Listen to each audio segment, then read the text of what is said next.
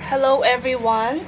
The title of this video is Warning for All Children and Students. This is part 2 of the video. This is the interpretation of my dream from Heavenly Father God. My English teacher represents the country America. The English teacher who said what happened in 1957 in America, the H2N2 virus flu, called Asian flu, which is the virus now worldwide that came from China again.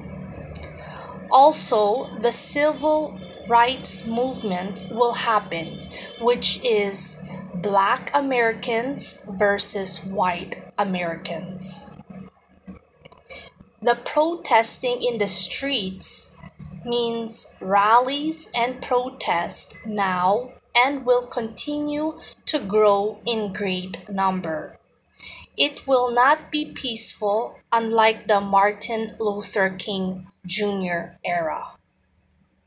The long line of young students means the teens and young adults.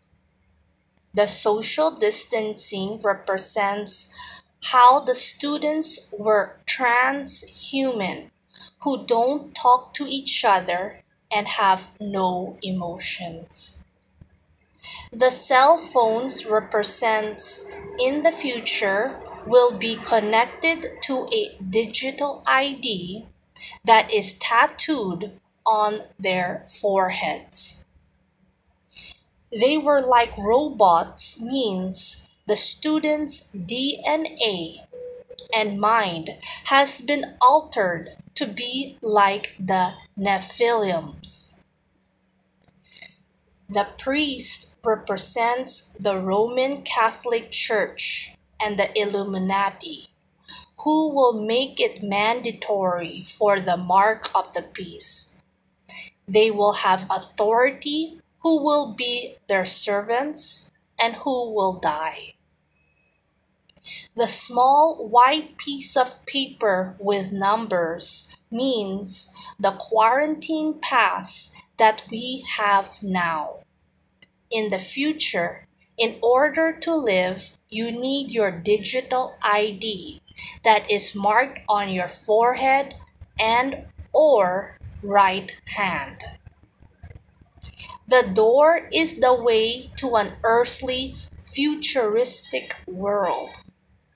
The exit door, I was allowed to leave the building, led to God's world, which is heaven.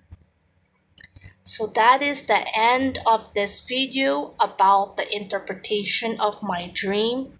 If you have any questions about this message or any comments, please pray to Jesus Christ directly. Ask Him for yourself.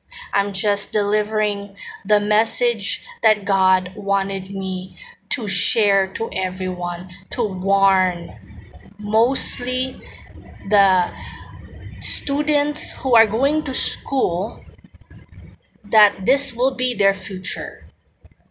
So be prepared. Develop a direct personal relationship with Jesus Christ. Accept Him as your Lord and Savior and stay faithful and obedient to Him till the end of your life. Okay, so this is the end of the message. May Father God, Holy Spirit, Lord Jesus Christ give you the love, peace, wisdom, and understanding of Jesus Christ in your mind and heart every day of your life. In Jesus Christ's name, amen.